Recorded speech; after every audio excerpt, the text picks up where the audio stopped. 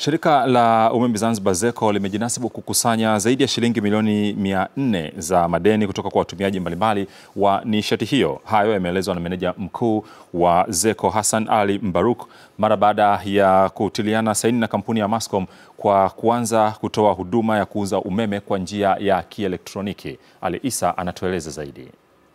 Nyuma yangu ni kituo cha kuuzia umeme cha shirika la umeme Zanzibar ZECO. Kituo hiki ama vituo hivi vipo maeneo mengi kwa hapa mjini, lakini katika maeneo ya ng'ambo ya mji vituo hivi vimekuwa hadimu.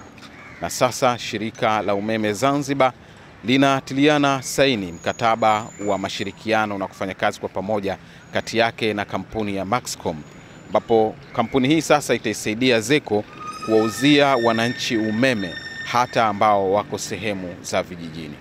Huduma hii kwa kweli itasaidia sana kwa wananchi aliyoko nje ya vituo vyetu vya ununuzi, kwa sababu ataweza kununua umeme pale alipo. MASSCOM watashirikiana na wafanyabiashara wa kila sehemu, hata sehemu za vijijini kabisa. Dhana yetu lazima kama kampuni ya Kitanzania ni kuhakikisha kwamba Tanzania inatumia teknolojia kadri inavyowezekana.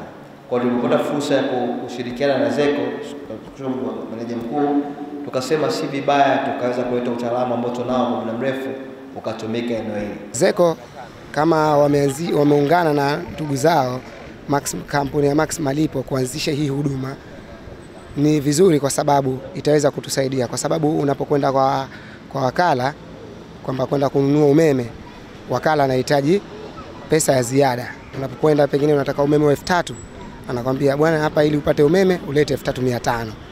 Kuanzishwa kwa huduma hii visiwani Zanzibar kunatajwa kuwasaidia wananchi waishio maeneo ambayo huduma za uuzaji wa umeme kupitia vituo vya ZECO hazipatikani kwa urahisi, na sasa kwa kutumia teknolojia hii wataweza kupata huduma hiyo katika maeneo yao bila usumbufu wowote. Kutoka Zanzibar, mimi ni Ali Isa, Azam News.